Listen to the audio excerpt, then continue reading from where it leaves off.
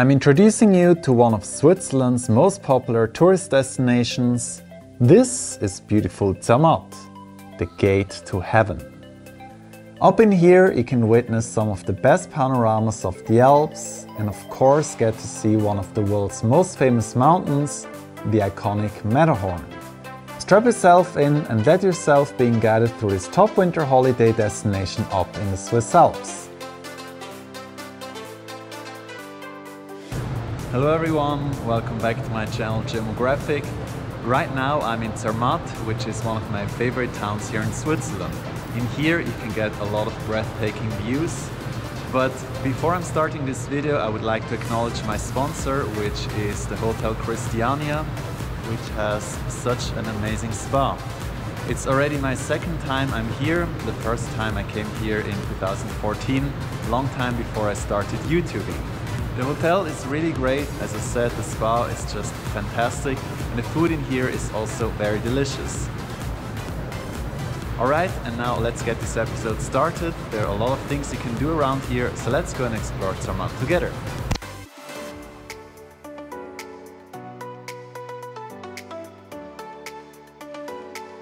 The first thing one has to know is that Zermatt is car-free, which means that you have to arrive by train. The easiest way to reach is to go either by car or bus to Tesch and then taking the train to Zermatt.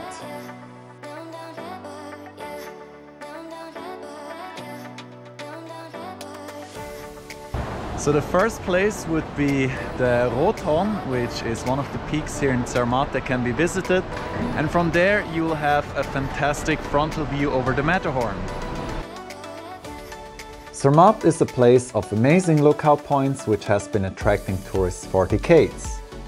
Among the viewpoints, the one at the Rothorn is less popular than the more famous Gornergrat and the Kleinmatterhorn.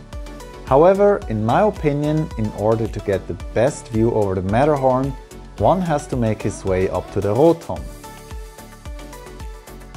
There are 3 rides to take: the underground train up to Suneka, followed by a beautiful cabin ride up to the Valais.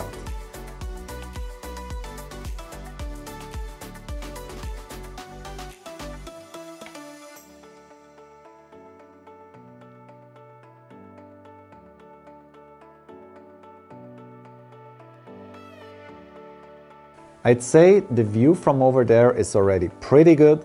In general, access to the Valais station is given on a daily basis. For some of you, this might be already good enough. There are also terrace restaurants to go for lunch, which make this place quite accommodating to pedestrians. By taking the 3rd ride, you eventually will arrive on top of the Rothorn, from where you'll be able to enjoy a fantastic Alpine Panorama.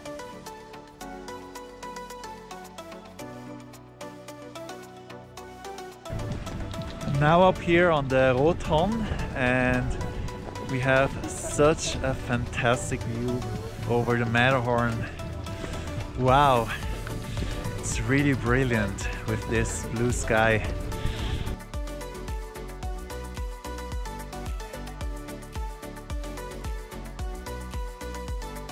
Let's go a little bit closer to the cliff.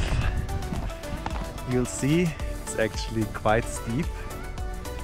Yeah, it looks quite dangerous, but the view here, I'll say it again, it's just brilliant. Matterhorn, perfect weather. Well, definitely I can highly recommend a visit to the Rothorn. So a return ticket costs you 60 Swiss francs, but if you use a half-tax ticket, then you can get it for only 30 Swiss francs, which is much cheaper. There is also quite a good restaurant up there, which will make your day even more enjoyable. Surely it's a great idea to go for a hot chocolate or glühwein. As you can see, there are definitely many reasons to speak for coming up to the Rothorn. And then of course you have to walk around the village, it's very pretty. And from here you have a brilliant view over the Matterhorn. Wow! This is the iconic peak that is one of the landmarks of Switzerland. Zermatt is one of the most beautiful villages of Switzerland. It's It's a typical Alpine Swiss holiday town full of traditional houses, chalets and hotels. When roaming around the village, you will see the old and the new blending together quite nicely. My favorite parts are the river promenade as well as the old town, where you'll be able to get to see numerous Stadelhouses. These are very typical for the canton of Wallis. Great is also this lane. It's quite touristy and it shows how commercialized Zermatt has become. Yet I find it really enjoyable to walk around here, going for coffees, meals or shopping. Quite worth is also a visit to the church, since it has really a beautiful interior. Zermatt during sunny winter days is just very nice to experience. Looking at the various houses and hotels with their roofs covered with loads of snow, one can feel the Winter Wonderland vibes present in here. There are many good reasons to visit Zermatt only on a day trip, especially if one just wants to experience the panorama over the summits and the view to the Matterhorn. However, after having visited Zermatt for 5 times in total, I felt it was most enjoyable when having stayed overnight.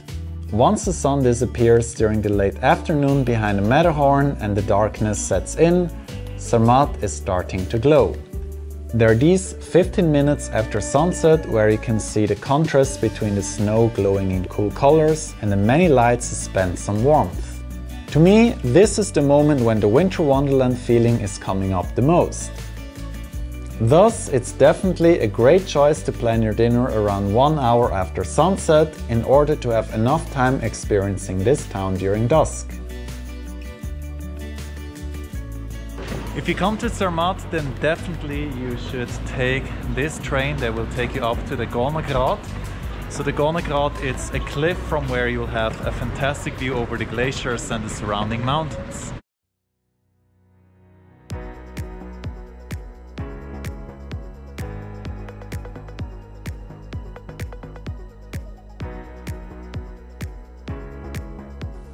The train ride up to the Gornergrat is Zermatt's most famous attraction, and this for a good reason.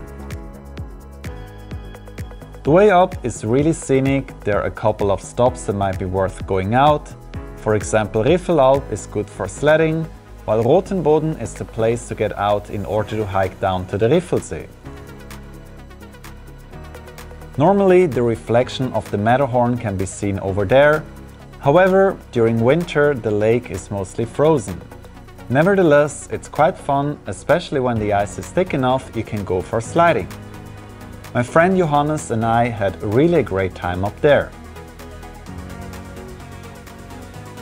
There are also various hiking trails that one can take. For example, this one leading you to the lookout to the Gorner Glacier is really worth it. And now, let's proceed to the most popular attraction of Zermatt, to the Gornergrat.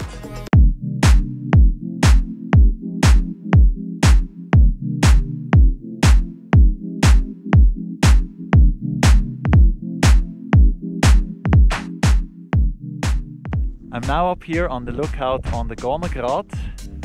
Right here we have the Star Observatory and in the background the majestic Matterhorn.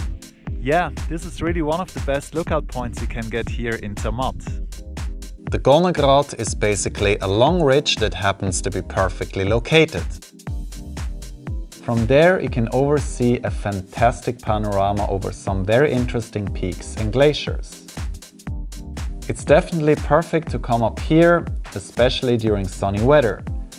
However, during cloudy days with poor visibility, then you may want to consider going up to the Kleinmatterhorn.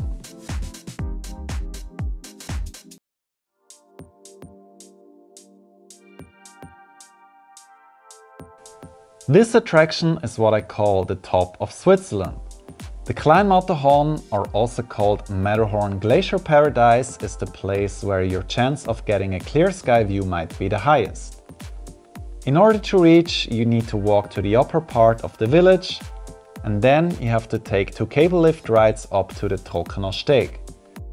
On sunny days you will get a fantastic view over the Matterhorn, which is now much closer to you. This, however, shall be not enough to you. When being up there, you have to take the telepheric up to the Kleinmatterhorn. Europe's highest altitude station. Being on 3,883 meters, you will have a great view over Zermatt, the Gornergrat, the Rothorn, the Matterhorn, which feels like it was an eye level, and then you can also look down to Broi Cervinia in Italy. Standing on a platform, those 2000er mountains suddenly feel quite small, especially when the weather isn't the best. Likely up there you'll be standing above the clouds, above heaven.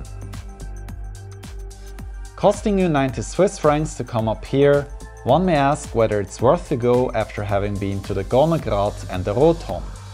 My answer to that is definitely going to be yes. The Matterhorn Glacier Paradise is not only about the lookout, but also about the Ice Palace. This is a very unique attraction that you else only can experience up on the Jungfraujoch. In here you can see various statues carved out of the ice, some typical motifs as the fighting Ehringer cows, a dragon, the stars of the canton of Wallis, and then there is also Buddha and a statue of Holy Virgin Mary. All in all, it's a great attraction with a dramatic view, a wonderful ice palace, and for many of you it's also the first time experiencing thin air. As you can see, there are some really great things that you can do in Zermatt during autumn and especially during winter. There are a lot more great things to experience up there. Of course, skiing is one of the best things that you can do in Zermatt, yet I have to try it out for myself. It's important to mention that Zermatt is not only great during cold season, it's also very exciting to come up here during spring and summer. For sure I will come up again during summer. I really want to try out the 5 Lakes hike to see the reflections of the Matterhorn in the water. Something that I think is going to be very exciting. So that's the end of this video. I hope you've enjoyed watching it. Till the next episode, please take good care and we're going to see each other very soon.